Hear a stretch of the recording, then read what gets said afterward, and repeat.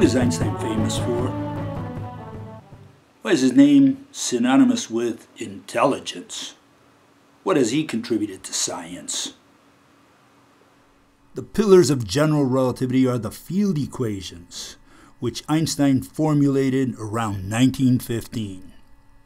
So it is absolutely essential to get a grasp of the significance of these equations if one is either to defend or attack general relativity. What do they mean in physical terms? Let's begin with an analogy to illustrate Einstein's train of thought. We start out with a fish in a fishbowl. The left-hand side of the equation is a description of the medium, the water.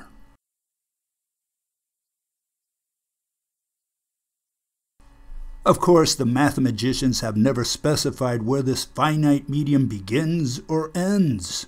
We have no idea what the shape of the bowl looks like. But let's overlook and continue.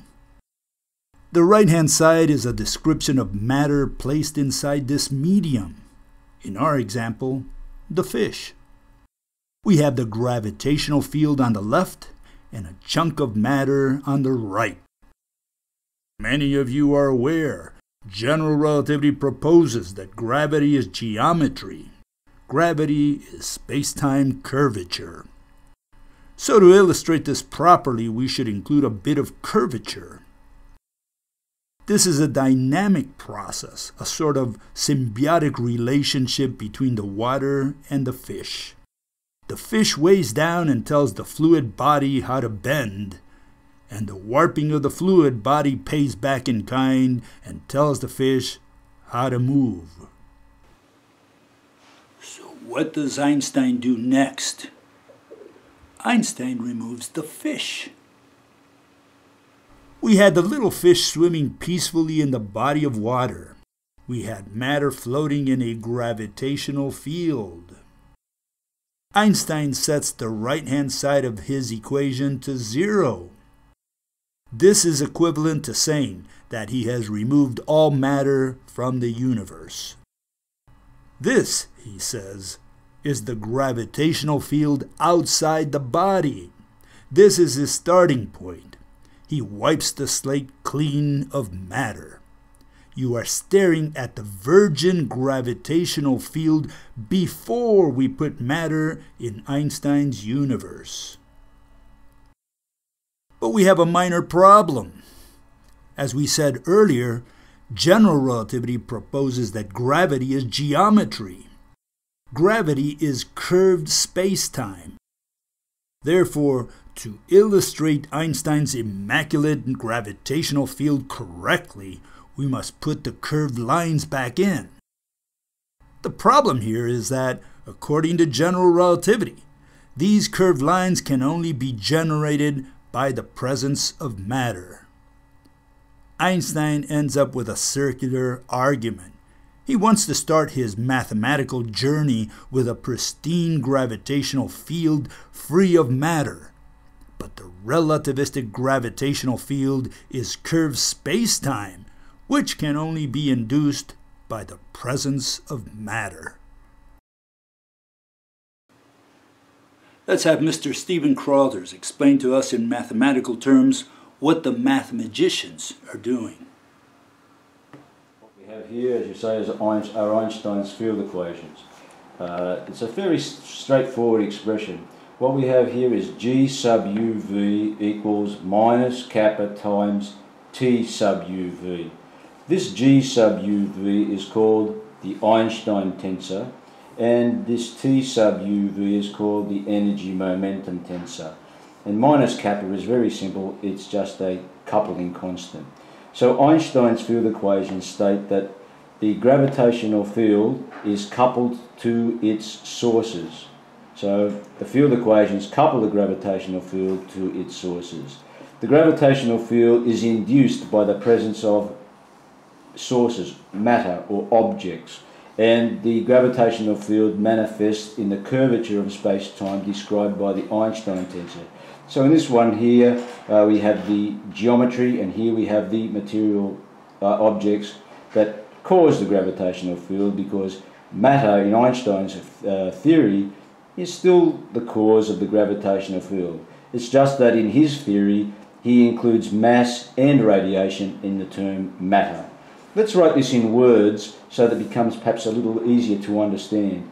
So we have here G, it's space-time geometry, that is the gravitational field, equals minus kappa times the material sources or objects which induce the gravitational field, or rather induce the curvature of the space-time, because it's the curvature of space-time that is Einstein's gravitational field, and in that way gravitation is no longer a force in general relativity. There are no gravitational forces, even though it's often said that bodies will collapse under their gravitational forces. This is a misnomer because there are no gravitational forces in this theory.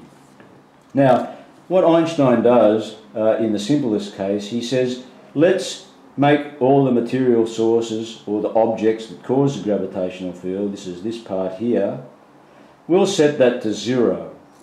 And therefore we get an expression G U V equals 0.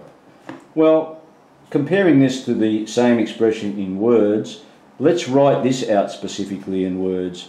So we have space-time geometry, which is the gravitational field, equals 0. So we have on the left a geometry and on the right 0. But that means we have no material sources in this expression. Here it is mathematically, here it is in words. We have no matter, no material sources. Nonetheless, Einstein and his followers indeed tell us that this is the expression that describes the static vacuum field. Well, another way that they say this is that this is a set of field equations that describe the gravitational field in the absence of matter. A third way they say it is that this describes the gravitational field outside a mass. Well, outside a mass such as a star. But when we examine the expression here, we find that we only have space-time geometry. There are no masses, there are no material sources. So what we have is a situation of a circular argument. Let's have a look at here. So I'll put here field equations, right? And then we go around and we say, well, this equals 0, so no sources or objects, because we're looking at objects as being physical things. So it goes around here, and then over here, as we're travelling around this circular argument, back to our start here, where we've got a set of field equations that is outside a mass, or sometimes said static vacuum field, or according to Einstein, in the absence of matter. So we start off with a set of field equations, these. The objects are set to 0, well, the energy momentum tensor becomes 0. We have nothing other than an expression that says space-time geometry equals 0. There are no sources here, no objects, but we're still told that nonetheless there is an object present. And how? With the words outside a mass or outside a body. So all material sources are removed from the equations. There's nothing there to cause the gravitational field because we only have space-time geometry in this expression equal to 0. But then with the next breath it said this describes a gravitational field outside a mass. So the mass is reinstated immediately after being removed. It's reinstated with the words outside a mass. So the argument now is circular and therefore it's an invalid argument. Let's give one last example to illustrate how ridiculous the arguments of the mathematicians are. Assume we have a magnet. The idiots of mathematics are saying that they can remove the magnet and the field stays behind.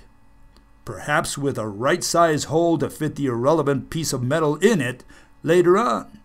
It never occurred to the deranged lunatics at the quantum and relativity loony asylums that the magnet brings the so-called field with it.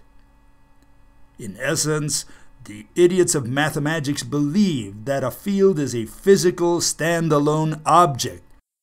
They have reified Faraday's abstract field and converted it into an ocean.